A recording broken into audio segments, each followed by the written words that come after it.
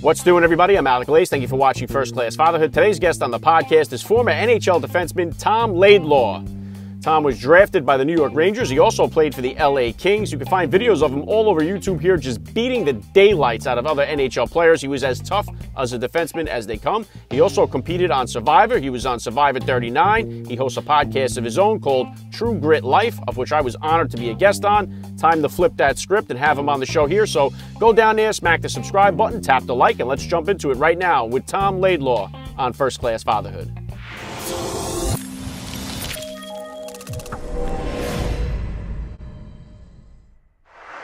Joining me now, First Class Father, Tom Laidlaw. Welcome to First Class Fatherhood. Great to be here. I like the title of that, First Class Father. That means a lot to me. That's great.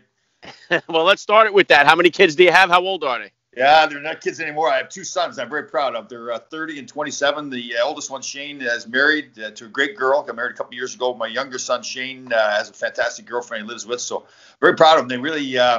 you don't, as a father, I know this is the top of your show, you don't really know for sure if you're doing a good job or not, So now that they got to be adults, they're independent and got their own careers, they're really doing well. So I'm very proud of them. Good stuff. Any grandkids yet or not yet? No grandkids yet. That would be like, I try to turn the clock back and keep getting younger all the time.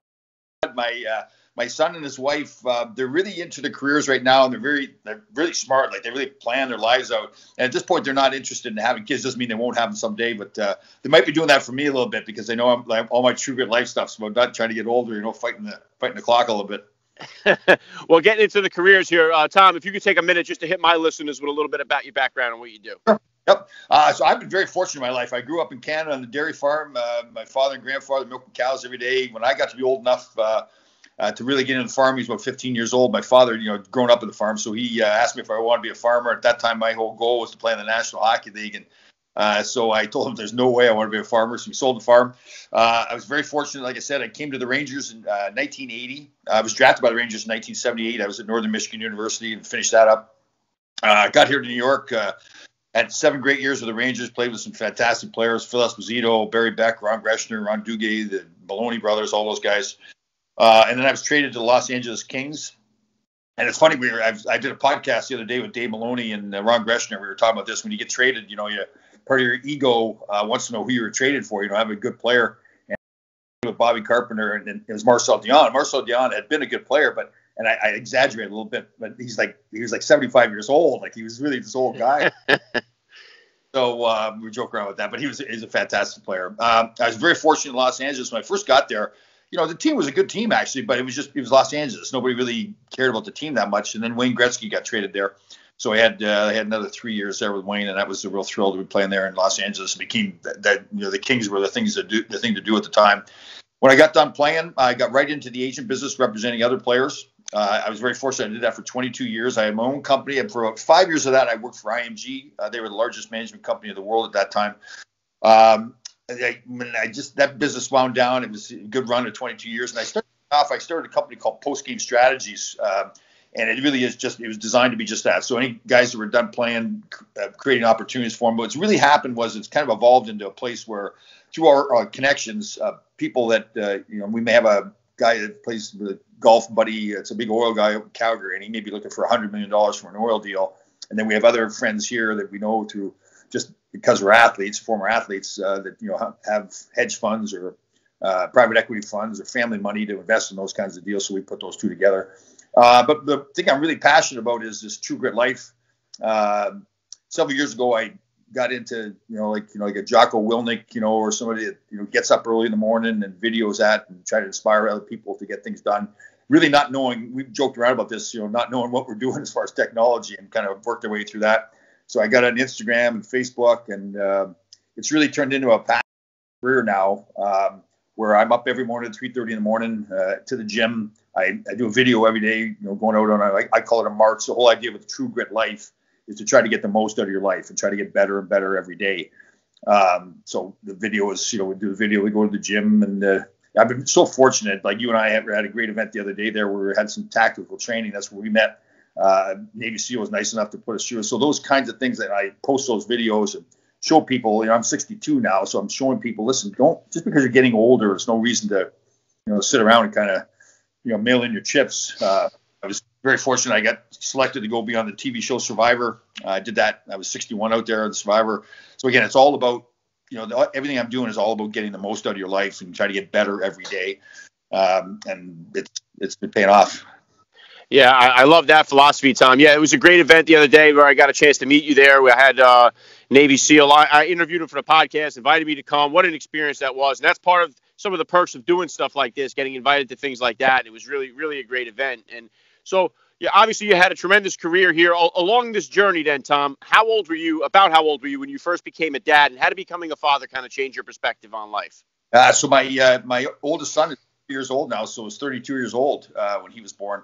As time's gone on, I don't think at the time I realized how much it had changed my life. It's one of those things I look back at now and how much of a better person it made me. I was so fortunate, like I said, to play in the National Hockey League, but in some ways, that whole sports world and celebrity world is not the real world. It's like people are always treating you a certain way because of what your celebrity status, I guess we'll call it. And then when you have your kids, your priorities change. They don't care that you're a hockey player. They care that you're a great dad. And I'm very proud. I got divorced from their mother. They were fairly young. They were 4 and 6 years old. And we just didn't. I got married when I was playing hockey, not paying attention to things. And actually, sadly to say, it was one of the best things that ever happened, especially with my relationship with my boys, because we just, I really realized that, I wanted to spend, it was me spending quality time with them. We did things like we had a motorhome, and we would go down to Florida, Niagara Falls, and Lake George, and all over the place in the motorhome. And, again, I guess at that time I didn't realize it, but I was really living the true grit life. I was living all out, and with them as part of me. And, we had a boat, and we really lived a great life. And my relationship with them is fantastic. They all live close together here now. Actually, we were joking around. It's kind of sad. My son and his wife are going down to Florida for the next couple of months to work from home. Her family's down there. And it's going to be the first Thanksgiving that we haven't been together. It was kind of like, I didn't realize at first, I dawned on me, it's become kind of a tradition. They come to my house and eat and everything. So kind of sad in one way, but very proud of them too. Yeah, very well said, Tom. And you mentioned there that it's nice to see, as you get older, to see the kind of parenting job that you did and see that your kids are successful and good family men and stuff like that. But what would you say, what were the top values that you hoped to instill in them as they were growing up? I would say that what I see in them the most is their independence. They are, you hear a lot of stories about millennials, and I don't buy that. When I think we put people in a category, I think everybody in that category is going to act the same way. And they're totally independent men. It gnaws at them. If they have to call me up and ask for help for anything, like advice or whatever, you can tell they don't want to do it. It's like they want to be able to figure it out themselves. And I hope I instilled some of that in them. But, a lot of them themselves, my oldest son, Shane, in his business, he actually works for a cannabis company. He's the head of the financial department for a cannabis company in Toronto. And one of his big things is that he's able, they come to him with situations and just assume he's just going to fix it. He's going to find out the solution to it. And that's really who he's become. Same thing with my younger son, and two different people entirely, two different personalities, but really independent men and really respectful. I watched them with one with the wife and one with the girlfriend. And they treat them like princesses. And that means a lot to me. When I watch a man treat a woman a certain way, I think that says a lot about the person. So I watch them and I go wow, that's I'm almost thinking am I responsible for that? Or and again, I think as a parent, yes, you are responsible, but it's also, you're putting them in the right environment. So they're learning from other people too, and I think that's, I noticed that in my son. I coach my oldest son in hockey a lot. And I used to say to him all the time as a goaltender, the crease has got blue paint in it. And I used to say to him all the time, get out of the blue paint, because it was also a metaphor for life, because if you're in the blue paint, it's like your comfort zone. You're staying there. But if you're really going to be effective as a goaltender, you've got to get out of your comfort zone, get out of that blue crease. And it was funny. He would never listen to me. He wouldn't get it. And then it was like 30. So it's probably like 2 or 3 years ago. We were sitting around. I can't remember where it came up. And he goes, oh, now I get why you want me to get out of the blue crease. Now he had grown up and realized I was trying to teach him something about life. But he lives outside the blue paint now. He does his own thing. So. Yeah, very cool. Yeah, my oldest, I have 4 kids myself. My oldest is 14, just started high school. So I'm just about to hit all them areas and all that big changes that are coming and stuff. So I'm definitely bracing myself for impact and all that. And one of the things, obviously, to play defenseman in the National Hockey League, you got to be pretty tough. What type of disciplinarian would you say you were as a dad? And is that different than the discipline style that you grew up with? Well, when I grew up, grew up on the farm up in Canada, milking cows, and my parents were fantastic people, but it wasn't like that loving, I love you thing and hugging and everything. We didn't do that. It wasn't that they didn't love me, and they did everything for me. I wouldn't have played in the National Hockey League or accomplished the things I did if it wasn't for them.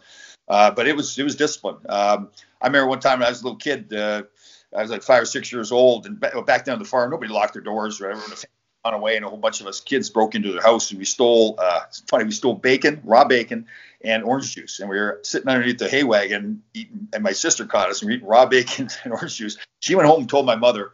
My mother's this tiny woman, and she was not a violent woman or anything like that. But when I got home, she spanked me, man, and she said, "When your father gets home, I'm going to tell him what you did, and if he doesn't spank you, I'm going to spank you again." So my father's a big man, like 6'4". I'm in my bedroom, head buried in the pillow, and I hear him coming down the hallway, and I'm pretending I'm crying and I'm like that, thinking he won't hit me, he won't hit me.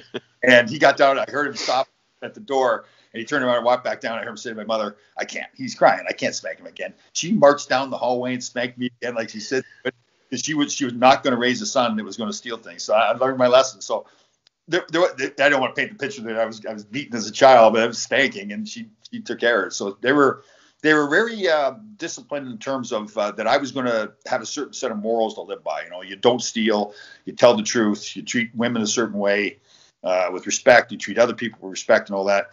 And I think that's probably what I passed on to my sons the most. I do remember as a kid, the whole love thing, and it's like I really made a point of making sure I told my kids every day I loved them.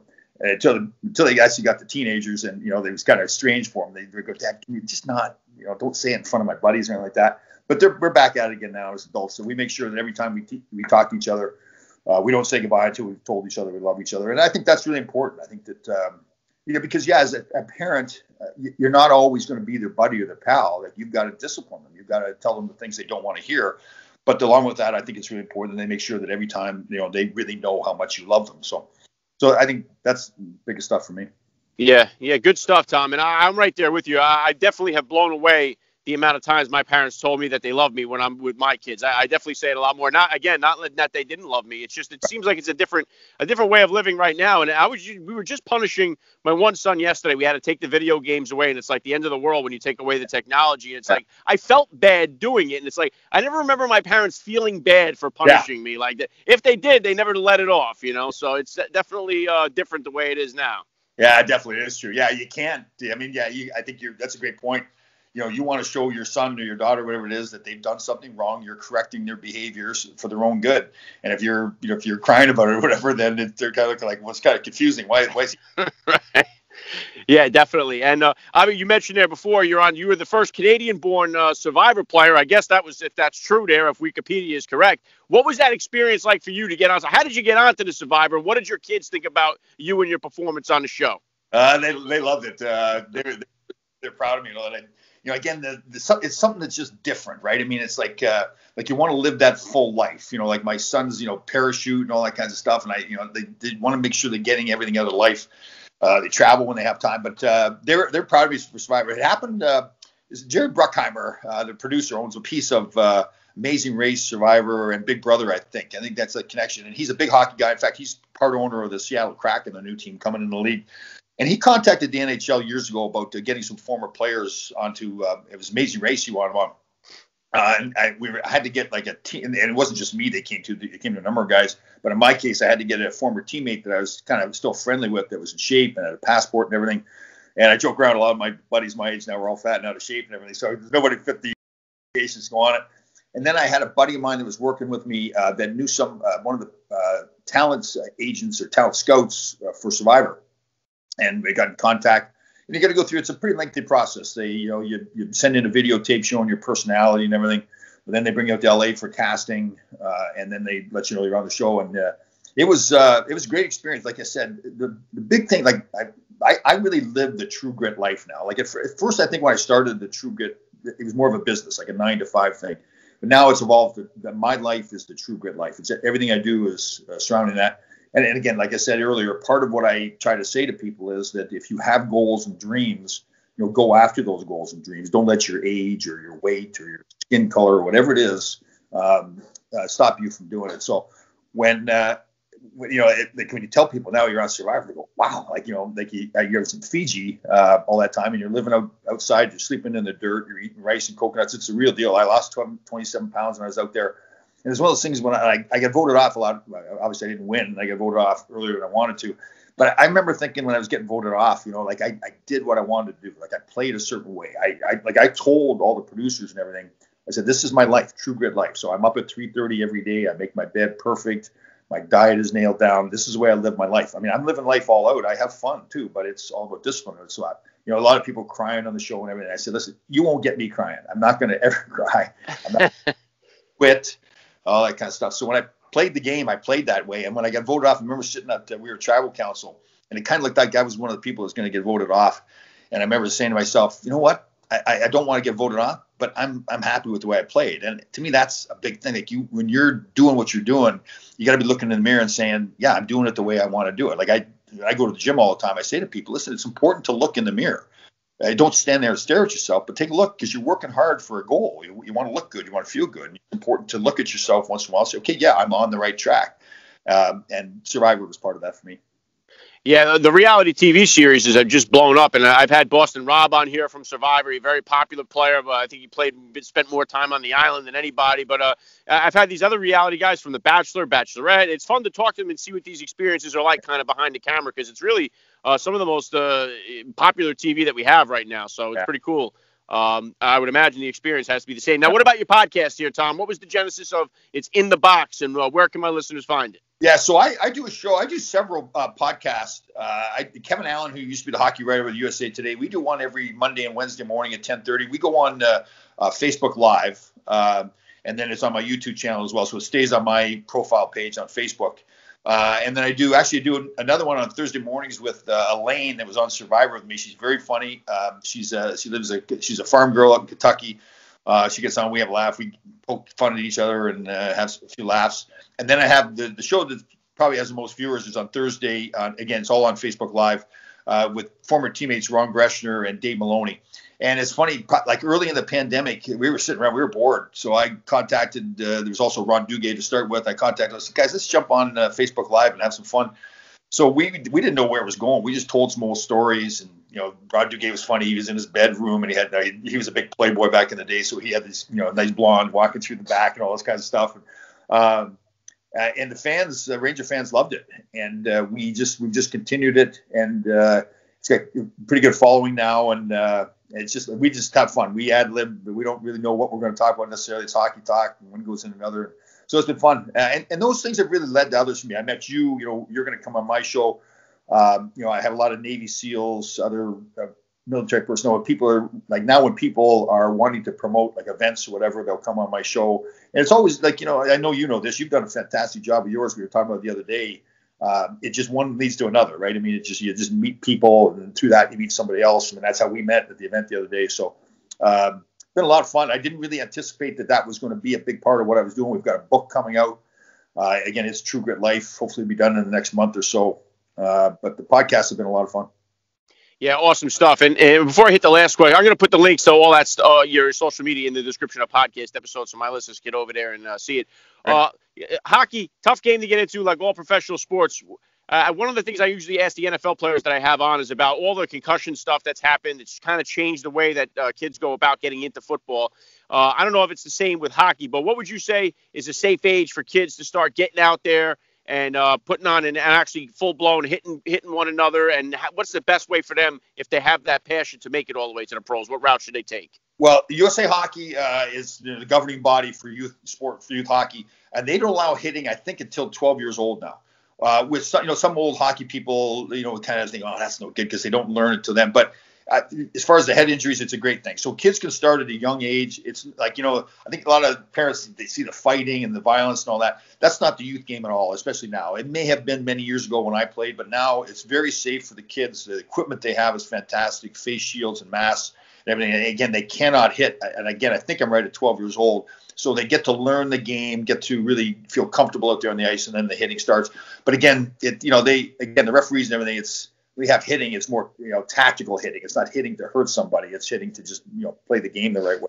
So for me, when, you can start kids at, 3, 4, 5 years old, if they've got a passion for playing, And to me, that's one of the big things with parents. I've coached a lot of youth hockey, and parents are fantastic. They love their kids. 99 times out of 100, their intentions are just the right things for the kids. The problem sometimes is the parents get a little too involved in the sport and want to push their son or daughter to get them to be better. And you get it. They love them. They want to see them do well. The same way they push them in school to do better in the school.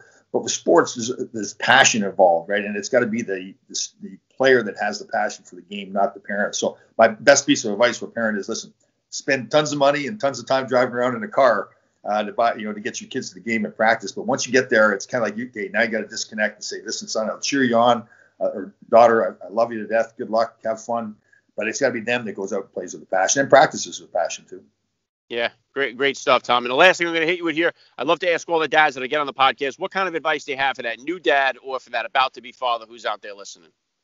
I think the biggest piece of advice is it goes quick. I mean, my kids are 30 years old and 27, and I think to myself sometimes, wow, where did the time all go? So when when you have opportunities to do things with your kids, you take advantage of opportunities, whether it's things like camping and everything. It doesn't always have to be going to a fancy hotel or whatever.